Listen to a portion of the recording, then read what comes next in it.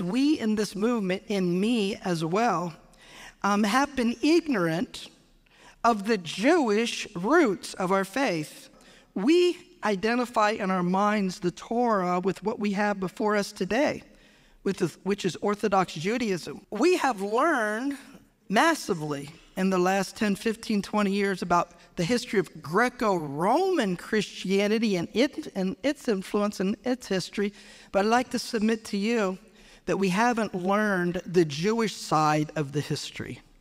and how things came from David and Solomon into the 2nd century and what happened in the 2nd century up to 70 AD among the Jewish sects and what the conflicts were, what the issues were. We haven't learned that side, and we need to learn that side and bring together what we've learned from the Greco-Roman side to have a complete perspective and understanding of our faith in Messiah.